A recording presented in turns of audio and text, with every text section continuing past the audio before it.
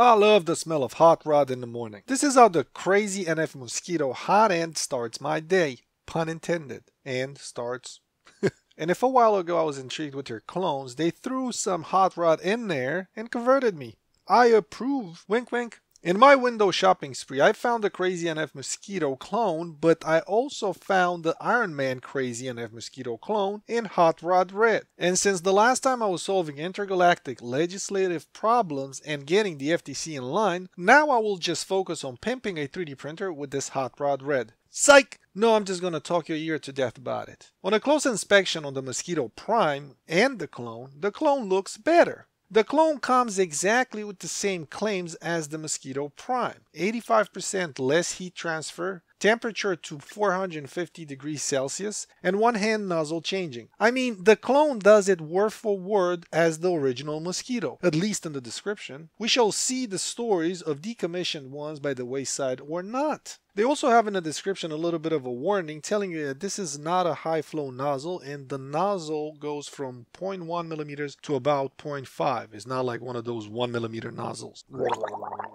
It is a bit staggering that they just blatantly almost copy and paste the same features in the description. This is the time where I would like to have two identical 3D printers and take the two Mosquitoes, Prime and Clone, and put them at work on some 3D prints. Then swap the Mosquito and reprint the same prints and compare them. And after that, I would do a test for durability of the actual manufacturing processes and see which one starts to fail first. That, my friends, would be a very interesting venture. But the question is, how do you put the same stresses of a few months or years of work in just a few days? And this is what I came up with.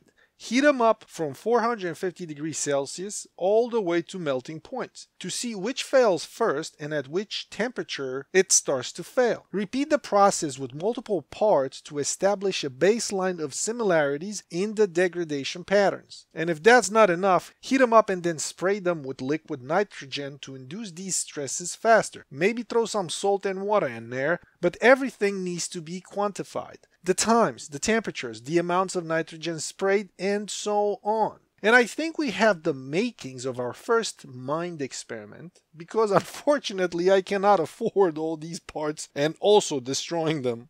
And maybe for the average user that may never need to use these marginal specs may not matter. The actual Mosquito Prime and Clone may work for years before breaking down. But let me tell you that this would be a hell of a fun month or two to just dig into them. Just like those people that like to smash things and look inside. There is something attractive about the little chaos. But until then, I be D, mon ami, Spheriel, and adieu.